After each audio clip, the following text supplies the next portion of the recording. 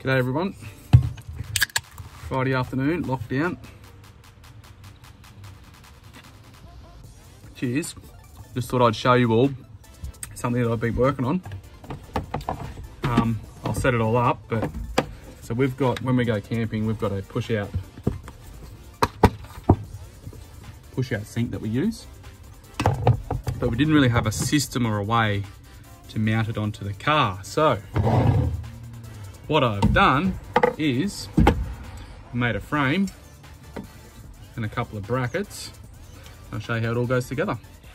So like I was saying, got the frame and the actual tub just sits under there, just under the rim of it. Then these things here, I've got a little nut that I've welded on, made a little bracket, sits on top of there, and on top of there, and then it goes a little something like this, just sits on the edge of the canopy.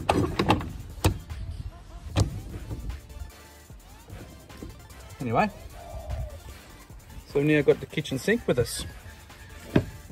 I think it works out all right. So what we can do now is I have serving area, wash up area, and this can go anywhere on this lip of the canopy. But the other thing that I'm going to do is the two spikes that are here, I'll have two holes corresponding in the side of the tray here that match hard up against the floor to stop the flex down.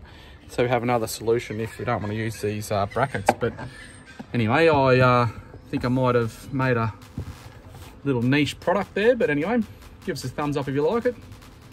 Hopefully it works. Here's cheers.